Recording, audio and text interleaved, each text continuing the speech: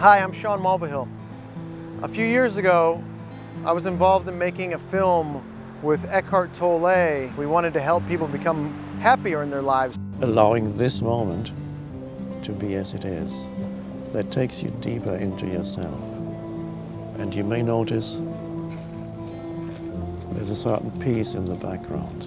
So there's still a lot of people not being friendly in the now. Maybe it's time to make a new film that'll teach people to solve real life problems while still being peaceful. I'm gonna need the help of someone that has the power to transcend demographics and reach people from all walks of life. I'm Colin Mochrie. I'm from Toronto. I'm an improviser. Why are we stopping at countries? Why don't we save the world? Please welcome Colin Mochrie and Brad Sherwood. Improv, you might say. How can improv help heal the world?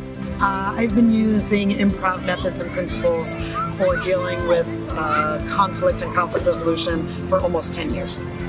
The two basic rules are things we don't do in real life, which is listening and accepting other people's ideas and working with them. Improvisation is fundamentally about listening.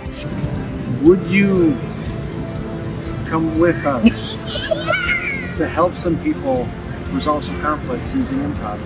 Conflict is a natural part of life, but it doesn't have to be violent. It doesn't have to ruin relationships. We're headed to Capitol Hill in the United Nations to teach world leaders how to improvise for compromise. Applied improvisation and drama therapy have been shown to be effective in a large number of circumstances. Isn't it time our leaders gave improv a try?